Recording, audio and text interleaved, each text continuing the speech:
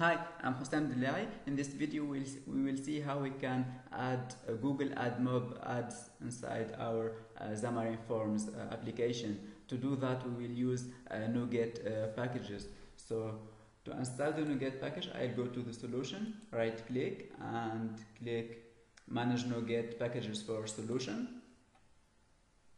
And here we'll have this Nuget Package Manager. And here I go and select nuget.org and search for AdMob view. And here we'll get this package called Xam.forms plugin.admob view.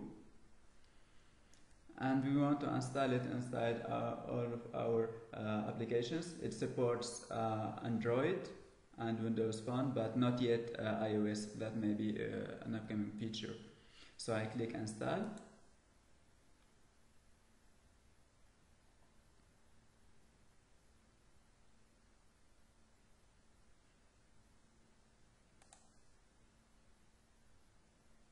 And here I can add the AdMob view inside my my page. So here inside this layout, inside the stack layout, I have the panel, and I want to add also the control, which is called AdMob view. And here, as you saw, so it adds using the package of the Xamarin Forms plugin.abstractions, which contains the implementation of the AdMob view. And with the AdMob view, as you know, we should add the add unit ID. The add unit ID, you can get it from the Google AdMob website. So I'll include an existing AdMob ID that I have. So let's try this one. And let's run our application. Let's start by Windows Phone. So I'll go here and set as startup project. And here I select the device.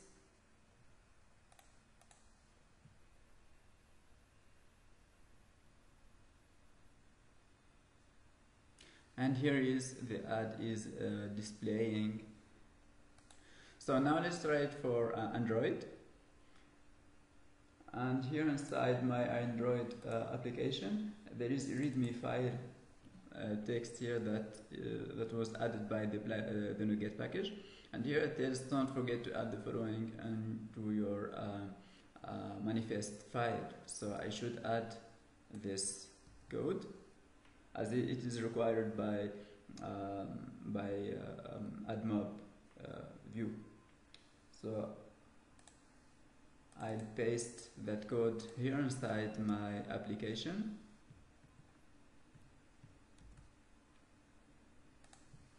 Save that, and here I'll go and select the Android project and set as startup project.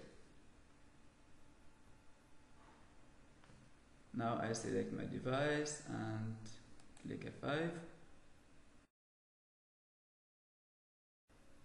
So here we are adding the AdMob view inside our C# code. What we can do is that we can add the AdMob view inside your Xamarin page. So I'll go here and add another page, new item, add forms Xamarin page. Let's call it page 1. And inside the page 1, I'll remove the default label, and here I'll add the AdMob view. So here I'm using C#, so I'll enter, then it will add the namespace for me, which is this one. Then in the add view here, I can add the add unit ID from the XAML page. So I'll use the same unit ID that I used before. Copy and paste it, and here I want my ad to be displayed at the center of my screen. And here I'll try it first to Windows Phone. Click F5.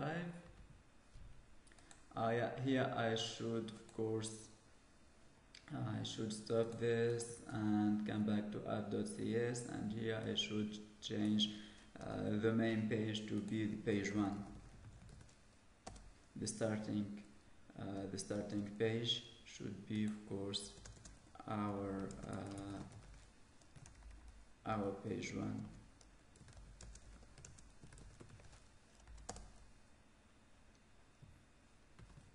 Click F5 now, and let's see it. Here it is inside our Windows Phone project. Of course, the same code is working for Android, but not yet for iOS. iOS is not yet supported by this plugin. So thank you.